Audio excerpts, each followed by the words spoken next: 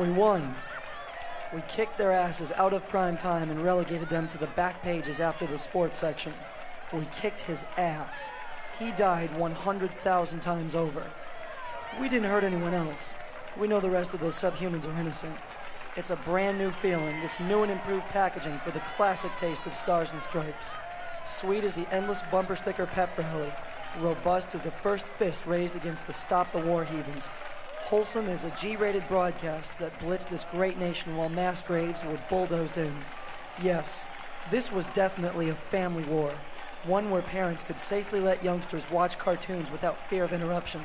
One where bubblegum cards and t-shirts proclaiming the complete assimilation of violence as a product racked up record sales. For our teenagers, there was rock music and MTV to keep them updated. News clips manipulated and doctored like a bad research paper. Recruiting agents in rebels' clothing encouraged us from the stage to pray for the safe return of thousands of murderers and their accomplices and accessories.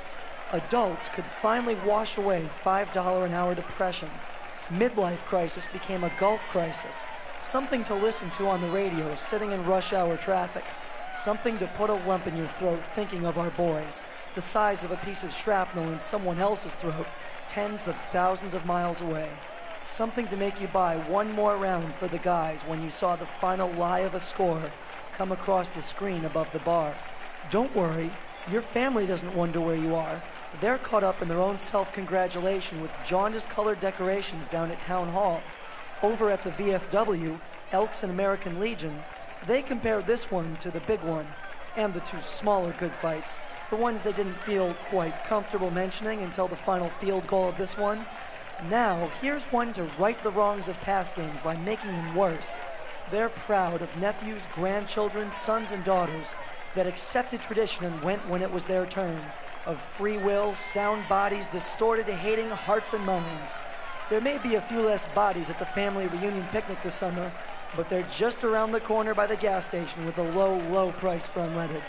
Our modern-day crusade against the savages, the yellow rags and colorful cutout construction paper, spelling out support for the Death Squad drones over 500,000 strong in the windows of PS38 and Suburban Regional High School, adorning the columns of free thought and free speech in front of the disinformation factories, fed by big yellow monsters, fueled by the stuff wars are made of. Our modern-day crusade against the savages, best explained by chalk scribblings on a bomb of peace reading, "If your God won't take you, next time try Jesus." The land of the free has kicked their asses into the Stone Age. We are bigger, stronger, richer, cleaner, whiter. We have better airplanes and bigger dicks and prettier women, and we're all so very, very proud of our brave men and women. They just went over there and did it. Rock and roll, man. And now it's Miller time.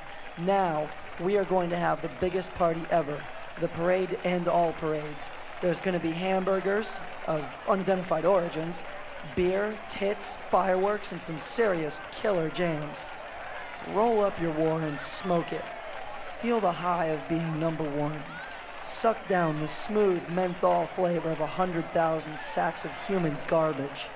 Taste the cool, refreshing flavor of severed arms and disemboweled children. Then get some rest. You deserve it. God bless America. God bless us, each and every one.